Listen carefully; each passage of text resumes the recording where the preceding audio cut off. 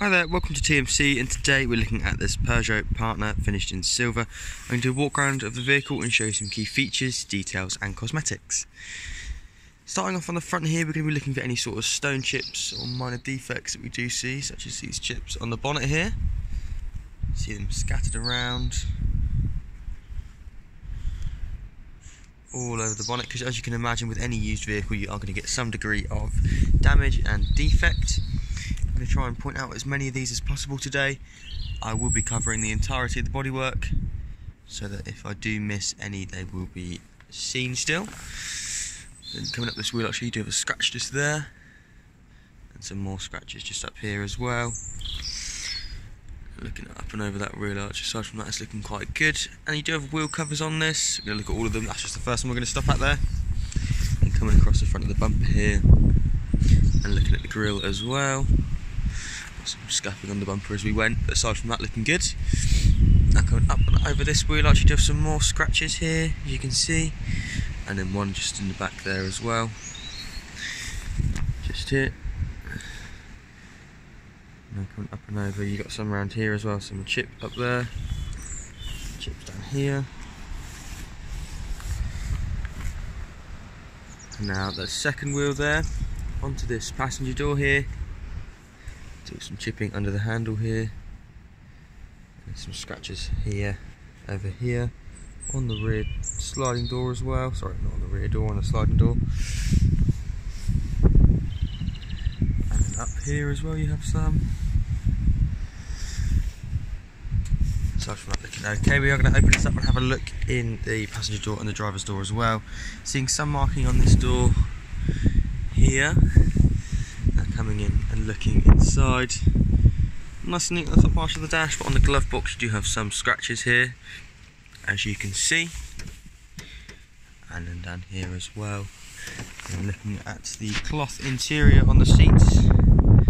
These two seats here looking very good. We will look at the driver's one as well when we get round to it. So finishing up on the sliding door, you do have a scratch along here, you can see.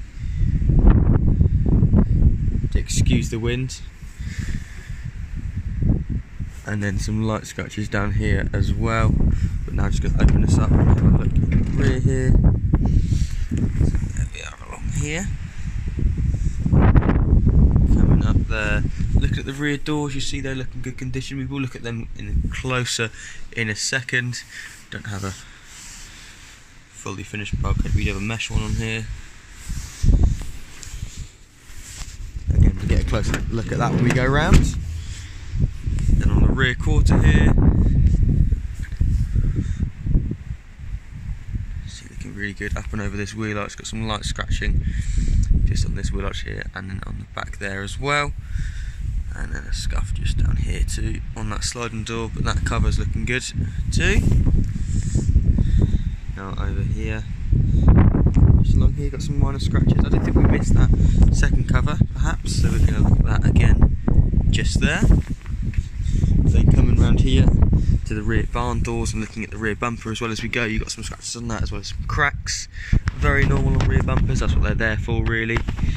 Now looking at these doors here, very good and very healthy on that one.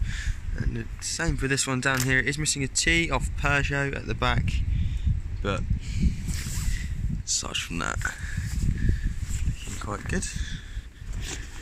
Going to open these up and have a look in the back here. First off at this door, got some scratching as we did mention, but aside from that these are looking quite good. As you can imagine, with lots of van doors we get, and lots of van doors in general, are sort of dented and scratched along there, so they're looking quite healthy. Along here as well, looking at that sliding door over there, then the bulkhead, you see some scratches on there, but again nothing major.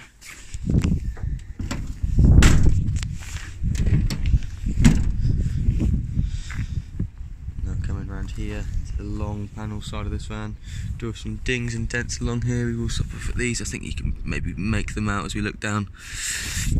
Got one just here, and further down as well. Down here, got them there. Then that fourth and final alloy there. Scratch just on the wheel arch just up here, focus just here. Some down here as well, just here. And then another one just down there, but that was more like a scuff than a scratch there. And again, we're just going to come out so you can see the dents in the side here, just here and here. There as well. I think it is not there. On this driver's door, you do have some scratches here, you can see, and under the door handle as well. But we are going to open this up and have a look inside of the driver's seat and then start it up. On the driver's seat, as you can see at the top, there is a mark just here. Looks like maybe a burn, maybe something like that. Not too sure what would have caused it. But there we are. Coming in, we're looking at the door here. Maybe a few minor scuffs. Nothing too major. Again, just going to climb in now and start it up.